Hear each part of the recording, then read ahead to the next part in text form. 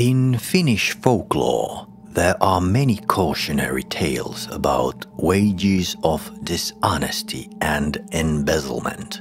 The most common retribution is death, but sometimes the perpetrator is punished with merely public shaming and loss of reputation. It is perhaps no surprise that in an agricultural country there are many cautionary tales about the removal of border signs that marked the boundaries of farms. Finland is a country of harsh climate and unlimited natural resources. So therefore, the ownership and possession of a piece of land was quite literally a matter of life and death. The possession of land and the farm borderlines and their signifiers were sacred.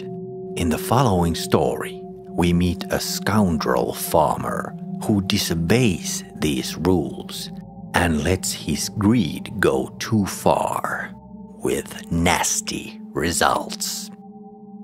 The Revenge of the Border Guardians.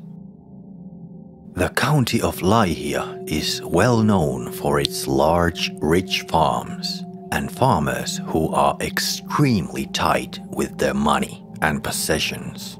Among these people, there stood out a farmer, Mauno, who was especially famous for his greediness and hunger for earthy possessions. His farm was already quite large, but yet he was always trying to expand it in all possible ways. This was the cause of many disputes and quarrels with the neighbors, and he had quite a nasty reputation. In those days, about 130 years ago, all farmers were busily transforming their forest areas into meadows and fields.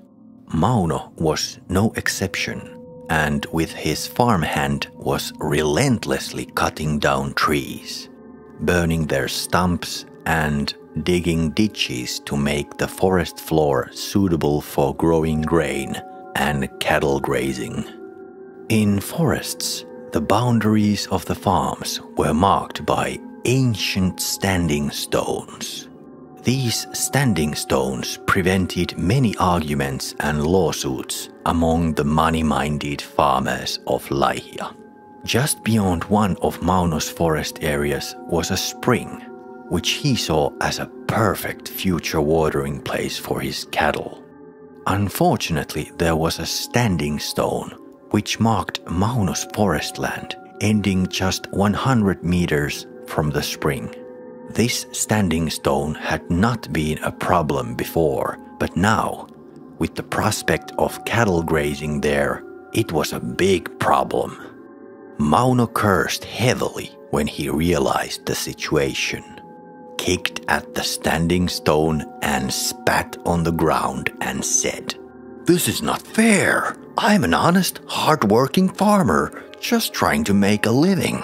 And this stupid piece of stone is preventing me from it." But then Mauno had an idea, and he smiled. The following night, Mauno was walking through the misty forest with his farmhand. Both men carried shovels. Mauno did not like to have a witness, but the standing stone seemed quite big, and he figured it would be impossible to move it by himself. He said, "Our neighboring farmer is so dumb that he won't even notice if we move the stone just a little bit, and nobody will get hurt, right? However, people are so narrow-minded that it is best to move the stone at night, so there will be no gossip." The farmhand hated the whole idea from the beginning and would have preferred to sleep in his bed like any honest people were doing at night. He grumbled, "I'm not worried about gossip, but about something much worse." Mauno got angry and shouted, "Stop that superstitious nonsense! You are just a tinker's son who grew up in a shack by the swamp. That kind of talk belongs there. No wonder you have remained penniless like your father was." The farmhand gritted his teeth and shouted back, "My father was only a tinker, but he never had to walk like this, like a thief in the night. You greedy swine! You won't get away with moving a border stone." This quarreling went on as they walked in the night forest, getting closer to the border stone. Finally, they came to the stone and stopped there. Both were quiet now and looked at the stone. The standing stone was surrounded by bushes of heather. The swirling mist hovered on the bushes and above the stone. The mist seemed to form into forms, but when one tried to look at the forms, they disappeared. The farmhand looked around and whispered, "This is an ancient border from pagan times. Wizards of Lapland lived here before our people came here. They set these borders and raised these stones.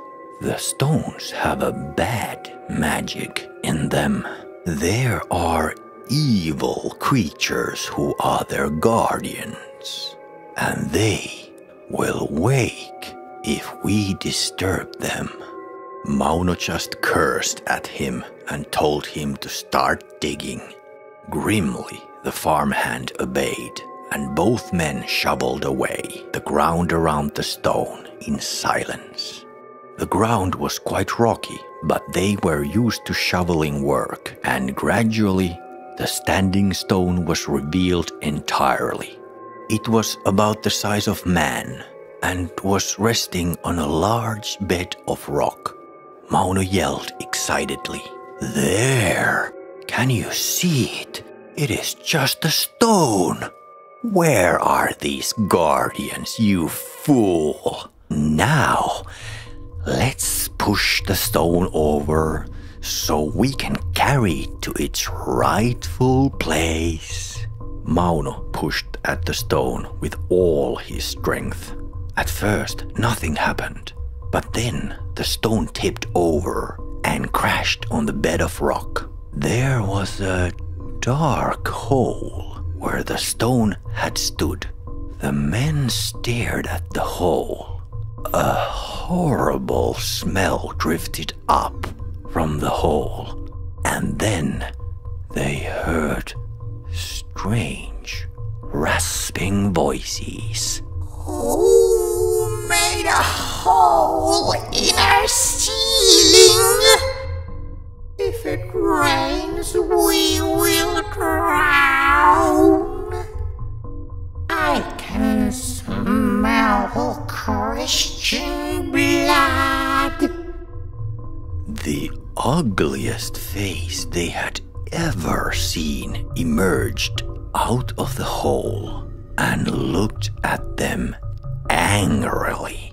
The creature had a hairy face, small red eyes, and small horns on its forehead. The farmhand did the only sensible thing and started running away as fast as he could. Mauno, on the other hand, had many faults, but cowardice was not one of them. He grabbed the shovel and smashed it onto the ugly face as hard as he could. The creature howled in pain and disappeared back into the hole. Crazy with fear and greed, Mauno started rolling the stone towards the place by the spring. When he reached the intended place, he heaved the stone up and grinned victoriously. Sweating, he looked around and walked back. The hole was dark, and there was no sign of the creature. Then he decided that he had tested his luck enough and started to run all the way back to his home, grinning with delight. The next morning, Mauno threatened the farmhand with severe difficulties if he spoke to anyone about what happened last night. The farmhand shook his head gloomily. "I will stay quiet. You can bet on that. But there will be trouble now. We broke the roof of the border guardians, and you moved the border stone." Mauno just whistled a happy tune and thought about the future watering place for his cattle. However, when evening came, he locked all the doors and windows with special care. His wife saw this and asked if something was wrong, but Mauno did not say a word about the whole business. He took out his rifle from the closet and placed it beside their bed, making sure that his wife did not see this. Then he blew out the candle and lay down beside his wife and fell asleep. He did not know what time it was when he awoke to a shrill and crude chattering. There was enough light in the room for him to see that the bed was surrounded by 3 frightening figures. One of them pulled out his bed cover. They were the border guardians, and they looked extremely angry. He had never seen anything like them before. They were covered in long black hair. Their ears were pointed and small. Legs were short and arms were long. They were otherwise naked, but for golden heavy necklaces and sparkling gold chains. One of them had a nasty bleeding bruise on his forehead, and this one said, "You broke the roof of our home out of greed. Now there are stones and dirt dripping into our soup kettle." The second monster said, "What do you think will happen when it rains? Our home will be filled with horrible rainwater, and we cannot swim." The third monster said, "You have to move the stone back. If you don't, we will come back here every night and make your life hell. But now you must listen carefully. We have written this beautiful song as a warning for all the stupid fools like you." Mauno was amazed when the monster started singing a song to him in hideous harmony. "We are the guardians of the borderline. We are handsome, noble, and wise and brave. If some fools try to move our sign, they will end up in an early grave." The monsters were about to start another verse of their song, but then Mauno grabbed his rifle and fired at the creatures. The terrible bang ended the song, But when the smoke from the gun cleared, Mauno saw that creatures were not hurt. His wife woke up, saw the creatures, and ran away screaming. The monsters were quite thrilled with all the noise and started laughing, screaming, and jumping as well. The entire house seemed to shake with their commotion. Then they started to break every single thing in the house. With desperation, Mauno saw how all the plates, furniture, and valuables of his house were crashed and broken while the creatures laughed and jumped around. Mauno shouted for help, but his wife was nowhere to be found, and he guessed that his farmhand would stay as far away as possible. Then the creatures started pinching and scratching Mauno, chasing him around the house. This seemed to go on forever, but then the rooster crowed the morning crow, and suddenly the monsters disappeared. In the light of day, Mauno told the whole story to his wife. The wife was furious and shouted, "You must go back there and undo the damage you have done. If you don't, I will kill you myself. This kind of greed has destroyed many houses here in Laihia, and I will not let it happen to our house." Then the wife started crying, and Mauno tried to console him. "I admit this looks rather bad, but if we hold out long enough, those creatures will give up. After all, I am an honest, hard-working farmer who is just trying to make a living, and they are nothing but a bunch of supernatural underground monsters living in a hole."